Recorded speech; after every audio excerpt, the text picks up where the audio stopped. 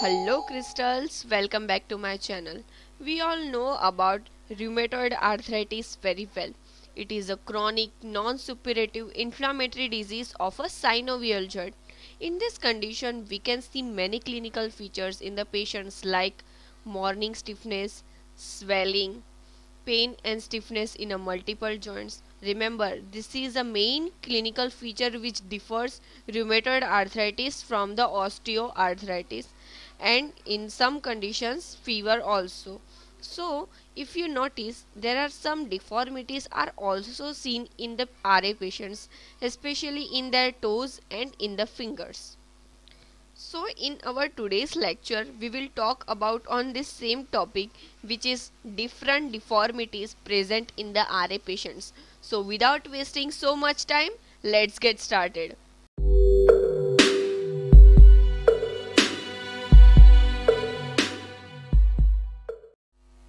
So first of all, RA mainly affects the joint of the hand and finger, wrist, knee, elbow and the ankle.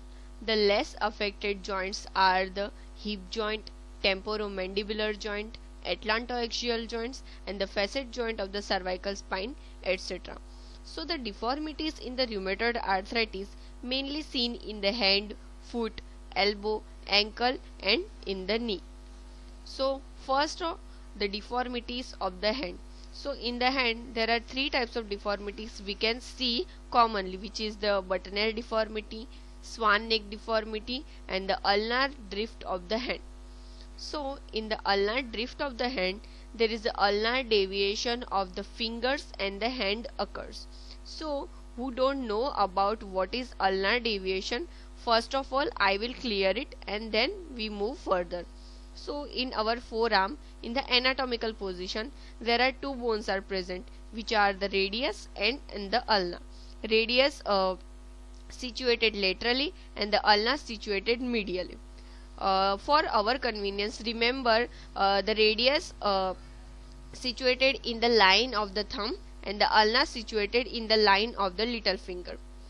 Remember the shortcut RTO means the radius, thumb and the O for opposition, which is the movement of the thumb.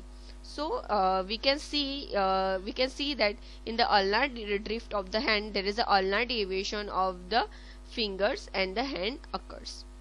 The next deformity is the Boutonniere deformity. So in the Boutonniere deformity there is a flexion of the PIP joint, means the proximal interphalangeal joint flexion, and the distal interphalangeal joint hyperextension occurs. You can see in this picture there is the flexion of the proximal interphalangeal joint and the hyperextension of the DIP joint occurs. And the opposite of the Boutonniere deformity, which is the Swan neck deformity.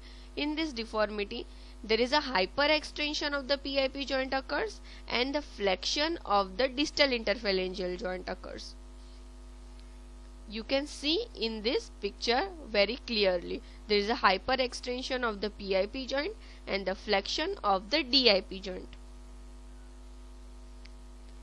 In this X-ray you can easily see that why it is called the Swan neck deformity.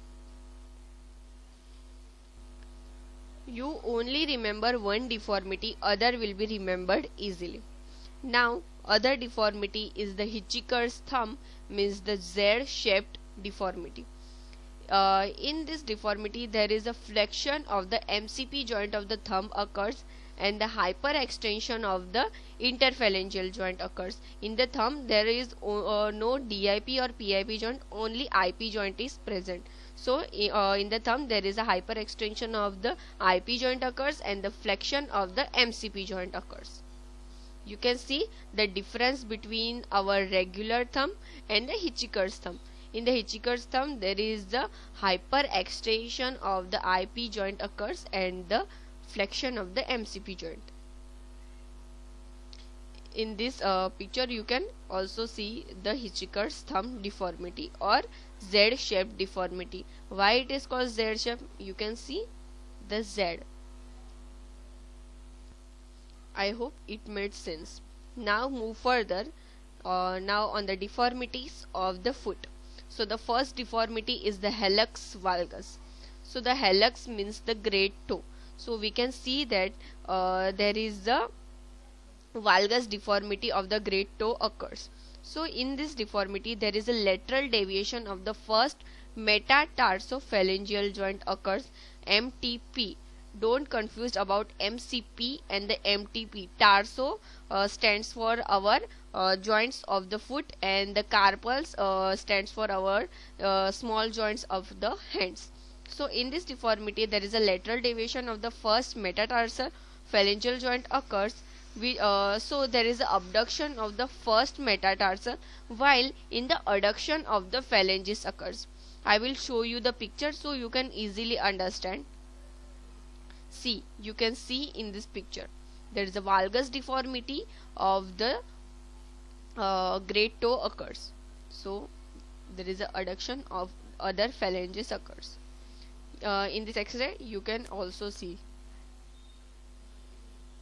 Now the second deformity, which is the hammer toe. So in the hammer toe, the toe bend at the middle joint and the curl downward instead of pointing forward. Mainly this deformity commonly seen in the second and the third toe. You can see in this picture there is a deformity of the toes, second and the third toes commonly seen. Sometimes this deformity can be seen due to the wearing a tight shoes or the high heels. Okay, before we move further, let's clear a concept about hammer toe, claw toe and the mallet toe. So what is the difference between them? So in the hammer toe there is a flexion at the PIP joint. In the claw toe there is a flexion at the PIP and the DIP both joints, and in the mallet toe there is a flexion at the DIP joints. I hope it clear now. Again, there is a in the hammer toe there is a flexion at the PIP joint. In the claw toe there is a flexion at the both PIP and the DIP joint, and in the mallet toe there is a flexion deformity at the DIP joint. Now deformity of the ankle. So in the ankle there is a equinus deformity is commonly seen. This deformity is thought to be occurs due to the gastrocnemius contracture. You can see in this picture there is a equinus deformity. Now deformities of the elbow. In the elbow there is the flexion deformity occurs. This deformity occurs commonly due to rheumatoid nodules which are present in the olecranon bursa and along the extensor surface of the ulna. So due to presentation of the rheumatoid nodules in the extensor surface, there is a loss of extension, and which leads to flexion deformity of the elbow. You can see in this picture there is a rheumatoid nodules. So there is the loss of extension which leads to flexion deformity of the elbow. Now deformity of the knee. In the knee, in the early stages there is the flexion deformity of the knee commonly seen, and when the rheumatoid arthritis progresses in the late stages there is a triple subluxation of the knee occurs. So what is triple subluxation? So the triple subluxation means there is a valgus deformity, external rotation and the flexion deformity with the posterior subluxation of the tibia is commonly present, which is commonly called the triple subluxation. Triple means there is a three deformities are together present in the knee. Now let's revise the all deformities in quick. Okay, in the hand there is a Boutonniere deformity, Swan neck deformity and the ulnar drift of the hand is commonly present. In the elbow there is a flexion deformity seen in the elbow. In the knee, in the early stages there is a flexion deformity, and in the late stages there is a triple subluxation is commonly seen. In the ankle there is a equinus deformity, and in the foot there is a hallux valgus and hammer toe deformity is commonly seen. I hope you get it well.